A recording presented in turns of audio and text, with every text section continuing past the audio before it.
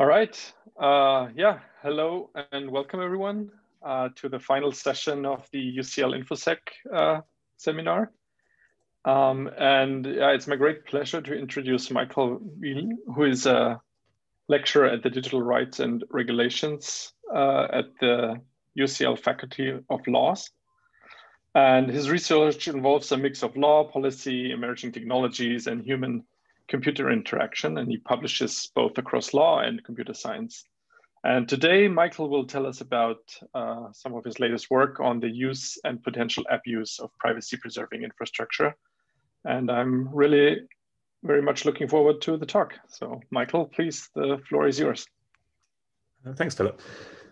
So I wanted to give a bit of a presentation that runs off some themes that I've been researching recently, but I've also rejigged it also for things that have happened even this week to form a bit of a bridge between the community that I think I'm largely talking to. I know there's actually an interdisciplinary group here, and some of the law and policy concerns, particularly around the use of privacy enhancing technologies. Usually when I give this talk, I have to explain a little bit to policy communities about what they are, and I'm going to skip those bits entirely and not do that. Obviously, that would be patronizing, but hopefully that will be okay for everyone. Just hard to get your audience right. So in the kind of broad, I think the appeal of pets narratively as we see them these days is data has been flowing everywhere and it's actually been accumulated in ways that are a bit out of control. But we think there's a societal benefit to be had from analyzing it. And so pets are very much pitched as the have your cake and eat it approach. And we don't really ask necessarily who pets are run by or in whose interest they're run. But they're definitely pitched as an array of technology, and a lot of the motivations that we see for research, I think, are driven by this have your cake and eat it approach. And I like that, and I've been doing some of that work, a very small amount, being involved in that as well, and I think there's lots of promise there. But this whole future where our digital world is intermediated by privacy-enhancing technologies in perhaps a more just way is something that we're also seeing platforms get really interested in. And we see that platforms such as Facebook have been investing heavily in UCL, but also in broadly across these technologies. You see job adverts all the time for privacy-preserving machine learning or privacy-preserving systems or analysis and edge computing jobs from not just Facebook, but many large platforms. And initially, we might think that's a really good thing. It's getting industry traction, and to some extent, that's correct. It's getting interest of big, powerful players and funders, and that's the stage that research transitions through all the time. And there certainly are some good things there, but good plans typically, when they involve platforms as well, can go awry. And this talk is a bit about the ways in which privacy-enhancing technologies might really come and bite us if we're not careful, and thinking about some principles for technology design, and also analyzing some of the legal context around this to ensure that privacy-enhancing technologies work for society as well as and don't get caught narrowly in promoting certain interests and are configured in ways which I think are hopefully in everyone's benefit. So that's what I want to talk about today, and that's the theme of this talk. So to understand why, firstly, before we even go on why platforms might be a problem and why we might think they cause harm, it's worth adding some analytical precision to what platforms are. And we sometimes talk about them, we know it when we see it, a platform, but let's think a bit about the logic of a platform. One way to define platforms that I quite like is to look at what they do. And to define them by their behaviors, because they're broad and they span lots of different services and different approaches and different ways of intermediating things in online environments. Effectively, this is following Julie Cohen at Georgetown University, they engage in intermediation that provides would-be counterparties, so we think it could be an advertiser and an end user, with access to one another, and they provide techniques for rendering those users legible to those who seek to market goods and services to them. So they've got this dual role of access and legibility. Access being, they are the intermediate bottleneck point, and they can decide and technically facilitate that access. They can facilitate the delivering of adverts. They can facilitate a PR campaign, or they can provide information about certain demographics the other way around.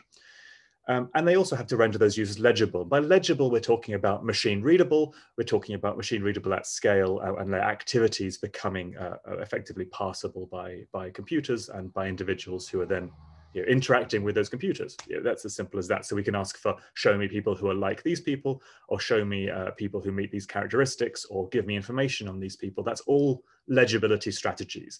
And these definitions are deliberately broad because there are actually many ways to render people legible, different groups legible. And again, we know it when we see it. If they manage to render things legible in a way that's useful, we can identify it as such.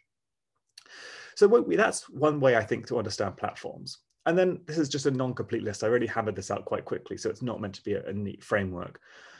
But we might look at some of the harms that relate to platforms or concern them. We can see them as a conduit for harms, which these are actions that aren't always harmful, but some people see them as harmful by large actors like states.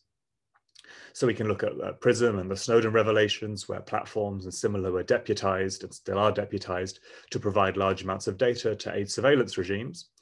And we can look at the role of states in using platforms to regulate speech and free expression. These are seeing platforms as a conduit to use their access and legibility by large actors in ways that we might consider more or less legitimate, depending on the situation. We could also see them as generating intrinsic harms. And again, these are broad brush ways of talking about it. Platforms, we often talk about them as market, Facebook Marketplace or eBay or Amazon marketplaces, but these aren't real markets as we know them typically. Advertising markets control both sides. They control what one side sees about the other. And so we haven't got the metaphor of walking around a marketplace and finding people to transact with, seeing, oh, have they got a better price, or have they got a better price over here? Because markets, when they intermediate this, decide which people in the marketplace you can see and how you look at them. And that can come with concerns about information flows, competition concerns that we see through antitrust movements right now in the US, Australia, UK, and elsewhere. We also might be worried about these big actors being able to facilitate manipulation, micro-targeting, autonomy, restrict autonomy, both for consumers and gig workers. We might find that they organize information in a problematic way, so they display aspects of our society in ways we wouldn't want. They mean that they're stifling female scientists, or they're stifling certain points of view, or they're producing systems which have racist or sexist tendencies, for example.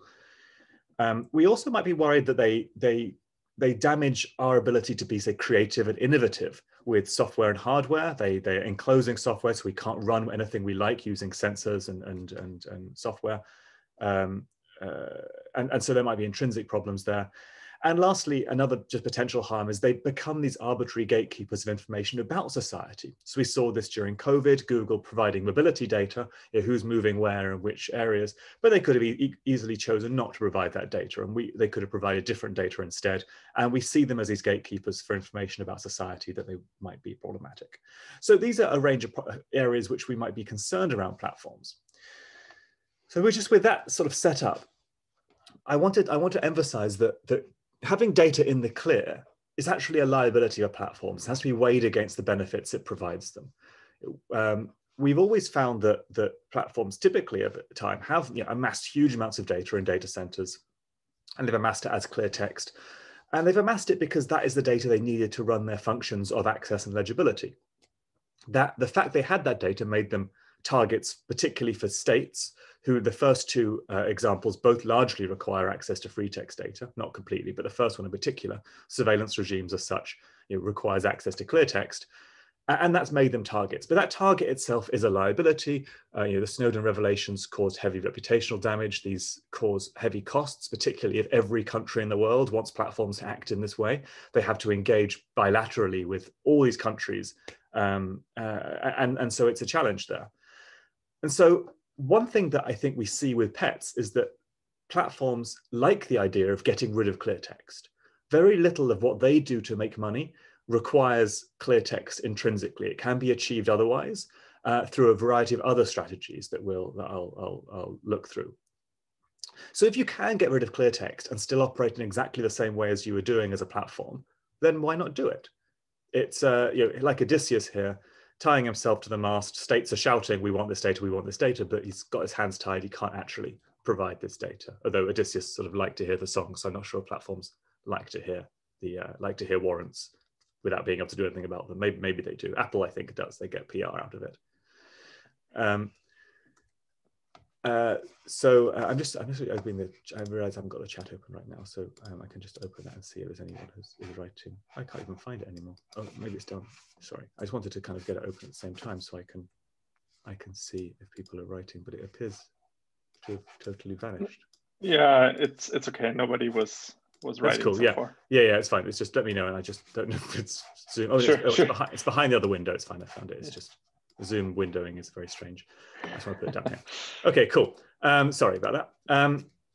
So you want to point to many of you will have read this, Philip Rogaway's paper, The Moral Character of Cryptographic Work, that if platforms choose to get rid of clear text, we mustn't assume it always benefits end users, because effectively we have assumed that cryptography benefits the weak because it provides them with something a state, even a state can't decrypt. And the ability to do that, a hugely asymmetrical computational ability.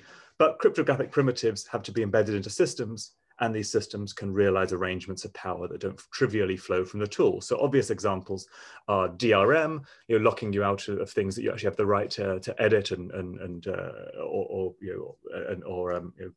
software that you purchased and now you're not able to do all the things with that you might want to.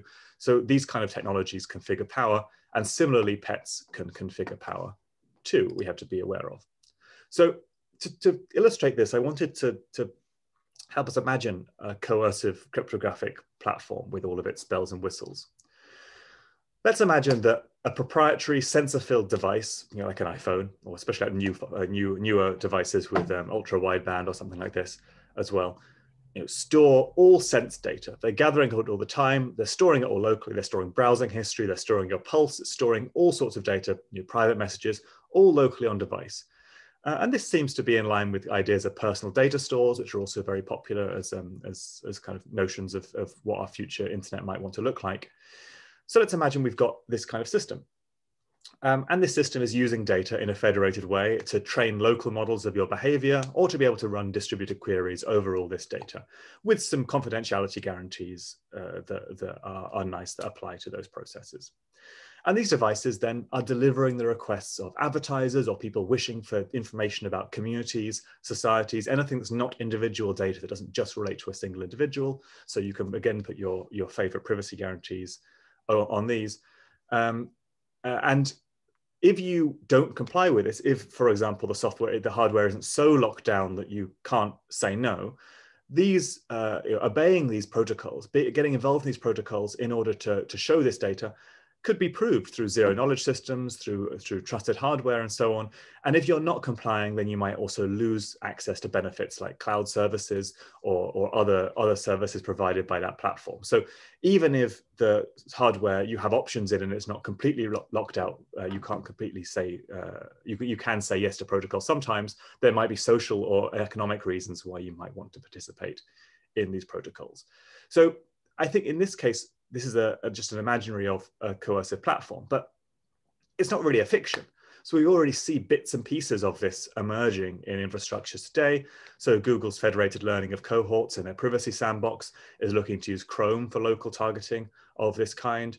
Google and MasterCard in their private set aggregation, not intersection, sorry, private set aggregation here is also looking at building in analytics to ad tech over data by saying we can combine new data sets while they're private, but for purposes of targeting and advertising and understanding that better. We find many companies working on targeting within end-to-end encrypted messaging ecosystems. We find companies working on aggregate data from telemetry. So obviously the sort of differential privacy work in both Apple and Google that can only run at a billions of users scale is an example of this. And we also find the constant installation of new distributed and pretty intimate sensing infrastructures that have quite strong compute at the edge into individuals' houses, smart speakers, Amazon Ring, that have the option for edge computing. And these things are setting up. Also, the other thing I wanted to mention, we also find obviously a lot of machine learning chips being embedded into modern smartphones for local processing and edge computing, largely for running Snapchat filters at the moment, but maybe it will become, we find the hardware setup emerging there too. So these building blocks can obviously be used in many different ways, but a coercive approach to them is a possibility. And assumptions that we typically find in the privacy enhancing technologies literature fail in a platform world, the one that we live in. We might assume, and I think there is an assumption when I read PET's literature, that if you don't like being involved in a protocol, any one actor can just say no to being involved in that protocol. It's never really laid out. It's just there. It's just the assumption is, all of these cryptographic actors need to cooperate, need to say yes. And if anyone has a reason that they would suffer detriment from being involved, they just wouldn't get involved in this protocol. That's not the case here. Platforms control the endpoints. Google controls Chrome. By extension, Google effectively controls web standards by being the majority player in everywhere apart from Armenia, I found out the other day, where Firefox is the highest. So if anyone can explain that to me. Someone said it might be about Armenian fonts, and Chrome failed heavily with Armenian fonts, but I haven't found a reason for this. So, Chrome, by being the majority player, can go around W3C, also control the standards here of this process. So we find they can heavily control the endpoints. Of course, websites with huge amounts of tracking code embedded in through SDKs and apps as well. This can be altered. Even the Information Commissioner's Office's website was mining cryptocurrency a couple of years ago on people's browsers. So we find that this is heavily able to be repurposed when you control these SDKs. I mean, start with Google Fonts for one example of code littered all over the web. Operating systems, of course, we know a lot about those, but we also find that things like Mac OS are closing down over time, trying to stop you easily running third-party software, needing it to be effectively signed by Apple. Otherwise, they'll try and give you so many warnings that the average consumer won't know how to get around them. Or literally, it's called Gatekeeper. They knew their technology here, so they decided just to name it what it is.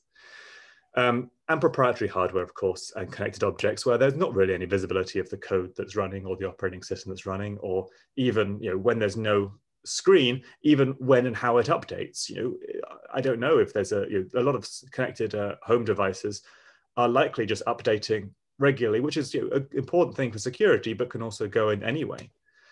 So PET's researchers here have to consider, I think, the inability to opt out of protocols in their design. And when PET's research is, and similar research in information security is talking about these systems, I think there is a need to consider the broader political economy of the internet today and think about, well, is this protocol, does it automatically show visibility? Does it allow people to have accountability, perhaps? And this is where we might want to think about the fact that some functions, why would we want to opt out? Well, some functions or aggregate information may be dangerous here. So f of A, B, and C could be anything in this diagram. And some things it's going to be pretty easy, who's the millionaire? But in other situations, let's use some kind of distributed computing to find out the location of hidden LGBT or political gathering venues from location data that's held locally in an oppressive state. If you have an ability to ask infrastructure questions like this, then that aggregate data is, of course, really, really sensitive. And then you can go and raid an LGBT bar. Aggregate data can be coercive too, and we mustn't forget that it's not just personal data or data that relates to individuals that provides power that can change people's lives. So I would say this demands that PET's researchers also need to design somehow for accountability. We typically only think about the privacy properties of outputs and think about information leakage and so on, but these are qualitative questions that relate more to research ethics. So we have research ethics boards, what can and can't be asked.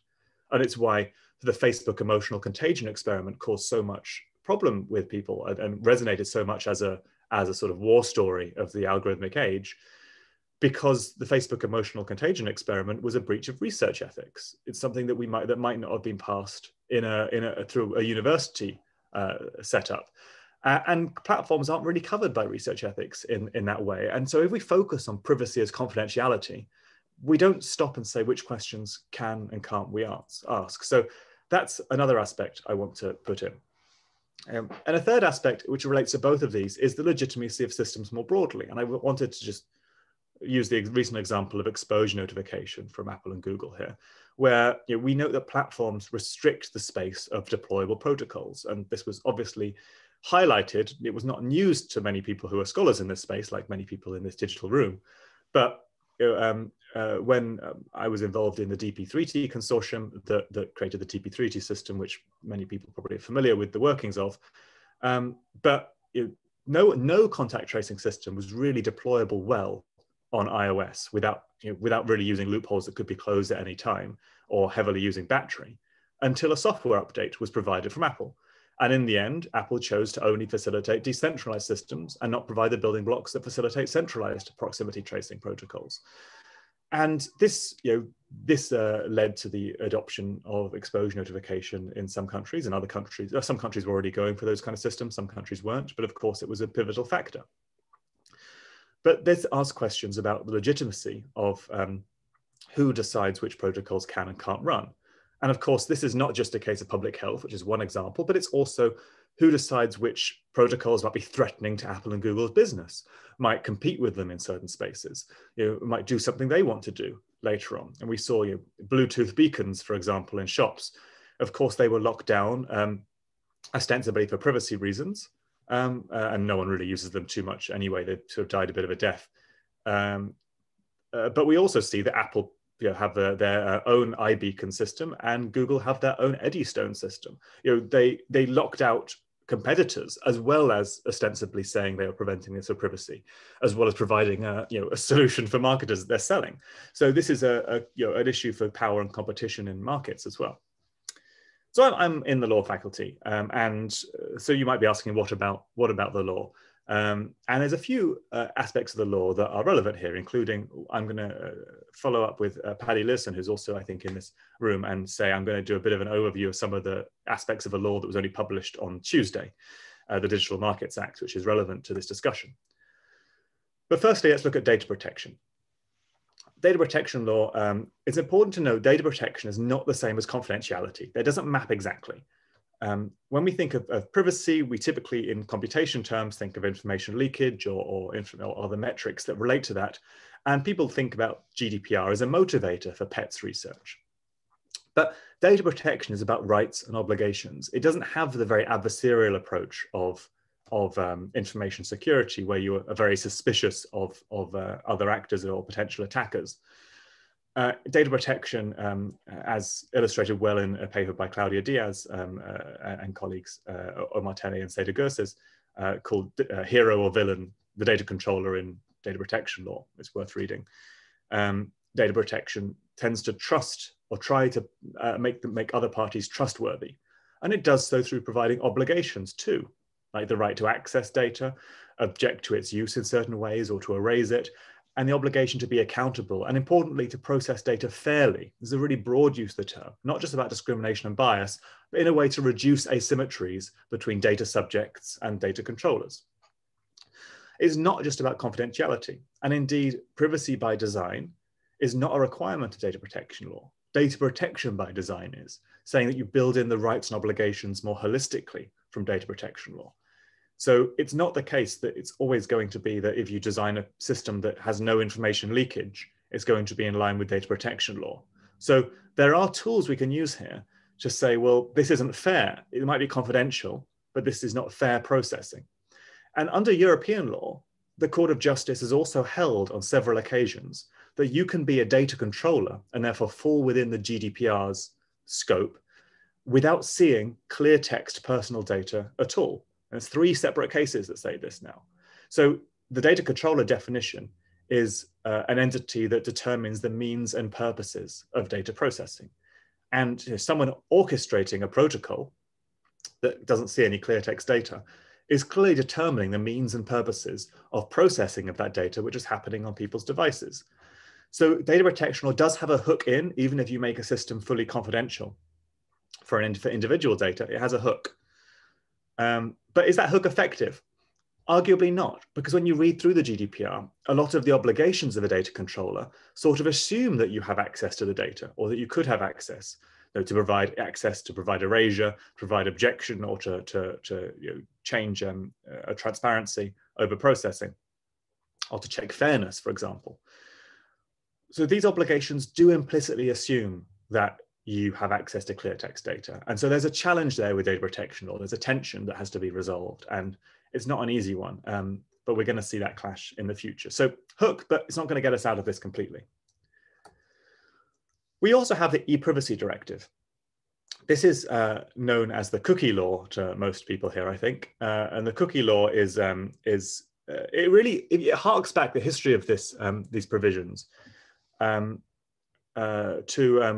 copyright in many ways. So people might remember that there was a period where if you bought a CD or DVD and you put it in your PC, it literally just would try and install a rootkit and try and like install software, and it'd be like, what is going on here? Like you just would like, it has to go in a hi-fi. I can't risk any extra features that have been added to this CD or DVD. And that was really problematic because a lot of these very early software kits that were embedded in CDs were designed to stop you pirating it and designed to really do nasty things to your computer to control copyright. And it was partially because of this that the e-privacy directive was enacted and strengthened to require consent where you access or store information on a terminal device, where as long as that access and storage isn't strictly required to provide a service. And this isn't personal data, this is any information. So this is why cookies come into it in general. It's not just personal data here. Access and storing information, like superfluous information from someone's device, requires consent under European law. And so cookies are fine. If a cookie's for a login cookie or a shopping basket cookie, you don't need to have consent. But when cookies are doing things above and beyond what's actually required to provide a website in a safe and secure manner, then that's where you see cookie banners and cookie pop-ups. So look at Privacy International's website. They lay cookies for things like login, but they don't need a cookie banner, and they can note that happily. So that's the context of the law.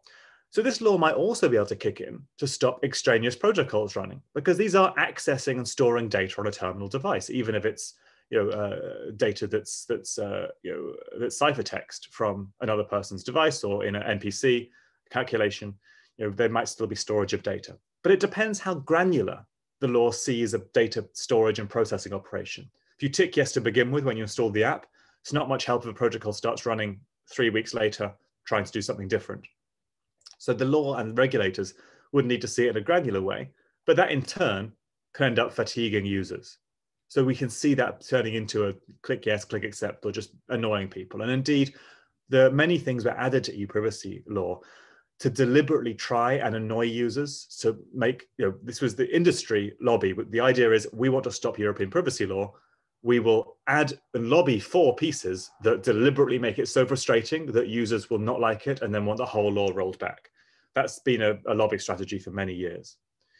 And note as well that consent also needs to be able to be rejected. In a recent study that I did with colleagues at Aarhus University and MIT, we found that only 11.8% of kind of cookie pop-ups even allow, even a minimally legal, including allowing things like rejecting or not accepting scrolling as consent or something like this.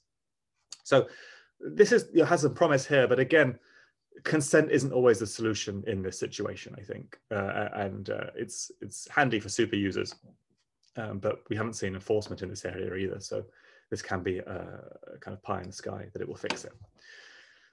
So the last legislation that I want to talk about is the Digital Markets Act, which some of you might have seen popping up through on Twitter, because the Digital Markets Act was proposed with its sort of sister proposal, the Digital Services Act, on Tuesday by the European Commission, by Vestager and Thierry Breton, who are commissioners that sort of slightly at each other's throats a bit. But the Digital Markets Act kind of took a few people by surprise because it was some other instruments previously, and it's been sort of rejigged into this. Many people were focusing on this other Digital Services Act, which is a bit in some ways like the UK's online harm proposals. It falls in a similar vein, whereas this is more of a supporting piece of legislation that sits alongside competition law and aims to tackle some of those same concerns. And it's still an early proposal, but some things in it are going to be quite controversial. And let's look through them. So the structure of the Digital Markets Act Again, this is all a proposal. None of this is actually law yet, and it probably won't be for some years, if at all. It defines core platform services to begin with. And here's a list of them. And these are the kind of, we know when we see it, these platforms, here they are. They're not all platforms, they're intermediaries of different types. So intermediation services, that's capturing Uber and Airbnb and these kind of services, search engine, social networks, operating systems as well, note that's in there, ad networks. And any provider of these that's large and powerful is considered to be a gatekeeper, and there's conditions for that, and ways of identifying gatekeepers that are emerging or new, and so on. When you're a gatekeeper and a provider of one or more core platform services, you're subject to provisions in Articles 5 and 6. I'm not going to go through these articles in detail. I'm going to pull out, in layman's terms, what some of these provisions are. So firstly, I mentioned that contractual coercion is problematic. If you're saying, hey, we can run whatever protocol we want, you might be making running that protocol conditional. You might be making services conditional on running that protocol. And so that's a tie that the Digital Markets Act might help to prevent, particularly for business customers. So it says things like, it tackles exclusivity contracts. You can't write contracts that say you can't be a driver for Uber and Lyft at the same time. It stops business users paying businesses outside the platform and using a platform to provide that service. That's like the Apple tax for transactions. You know, the 30% on any subscription or transaction that Apple tries to get and tries to force platforms and apps rather to only get people to pay through that Apple Pay process. And you can't stop business users of platforms snitching on them to law enforcement, which is also handy. So there are some rules that prevent this kind of contractual coercion that we see.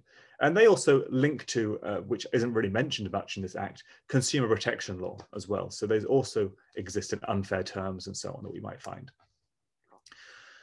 We also find in this act there are data provisions. So you can't, if you're a gatekeeper, you're not allowed to combine data from a core platform service with another service you run without consent of the user. So that's the idea of you can't say, I'm going to combine search and YouTube data together because that gives a lot of power in a market unless a user has actually consented to that happening. Just because you run two or more core services, it's trying to dilute your power from that. It also directly tackles things like Chrome, which has been signing users into other services of the gatekeeper using the browser without consent. So it actually has wording that would try and ban that practice. It's also got provisions such as portability, allowing effective, continuous and real-time data portability. And this is the idea that you might have an account on Facebook, you have to retain that account, but you could maybe be going on Mastodon or Twitter or something and porting your data in real time from one to the other. You're still then subject to Facebook's profiling, but a bit challenging there. So there is a question on the chat. Yeah. I'll read it out. John asks, so what would symmetry of power by design look like? I'm not sure where you're seeing. John, do you want to explain that a bit, what you're asking? Let's leave it till the end. Cool. I'm almost at the end anyway. It sounds like an interesting question. It would be good to dig into it more. So yeah, data portability is there, but we might also think that this real-time data portability might actually allow coercion. You know, it might allow people to engage in protocols to collect more and more data onto their local device, and then have protocols that run on it. So there are two sides to this coin, which are good and bad. And again, nothing wrong with having a lot of data on your device that relates to you. I think that's quite cool. What happens to it, should also be legitimate and relating to your decisions, or your wishes at least, maybe not individual decisions. So this is now where it gets really juicy and where I think the information security community might get pretty interested. So the operating system provisions that are in these. So you've got to allow users to uninstall pre-installed software unless it's technically necessary for the functioning of the operating system or device, and it can't be offered on a standalone basis by third parties. So what is technically necessary? Is that like Google Play services? Can we remove that and take that out? How far down an OS are we identifying different pieces of software? Is a protocol running in the operating system layer like exposure notification considered to be a piece of software?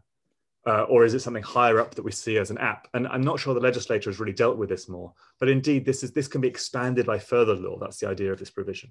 So I think they might be thinking about apps like Maps and Google Mail, but if we were to say software can also be APIs, and these APIs that are embedded in operating systems look more and more like apps themselves, and are embedded in the preferences panes, and they work very similarly to apps. So so where's the delineation there? They also these gatekeepers also are meant to allow effective installation and use of third-party software and third-party app stores.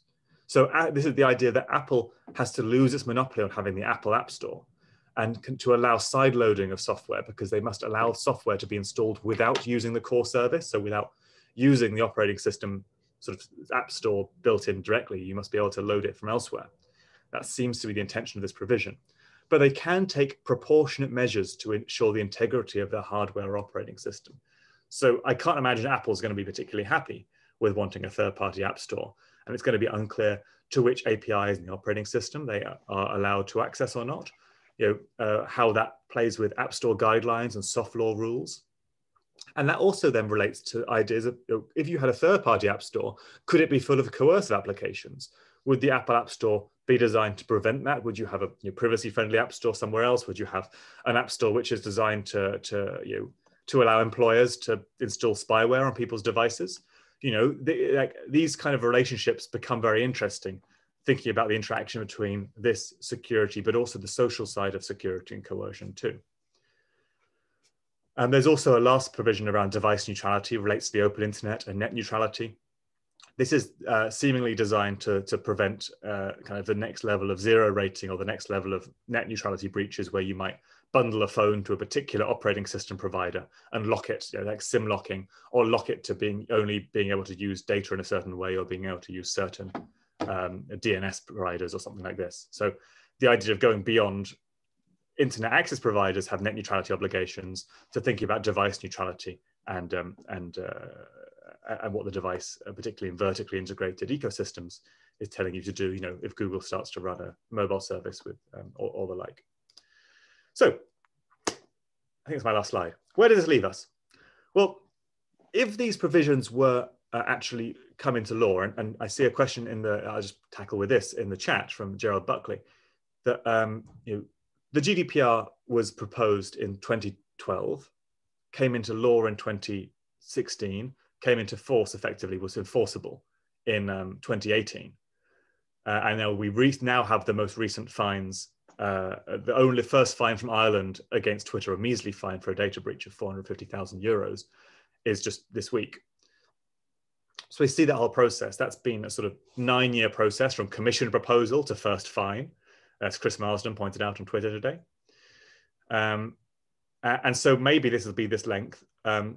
And the Digital Markets Act is a very contentious act and will be lobbied very heavily and resisted very heavily. So that could be a length of timeline to becoming law for the sort of 2012 to 2016, 4 years to become law. If they want to beat GDPR's record, they could. It's not going to become law next year. I very, very, very much doubt that. So less power for operating systems as a gatekeeper. The soft law ability of App Store rules to prevent this, that Facebook is getting very annoyed at right now, because it's providing limits on SDKs and requiring consent to embedded SDKs inside apps. That might disappear. You might have the Digital Markets Act provide less ability to penalize users for not running protocols, at least maybe gig economy users and business users. But you've got big questions for system design, security, and operating systems that are going to be unresolved and are going to be sticking points here. You've got potential new avenues for conditionality of third-party software without using an app store. Actually ways to get pretty nasty software on people's devices that we have to deal with. So I expect platforms to double down on actually using pets here. This is where it kind of links back to the beginning of the talk, to create privacy and security reasons not to adhere to the DMA.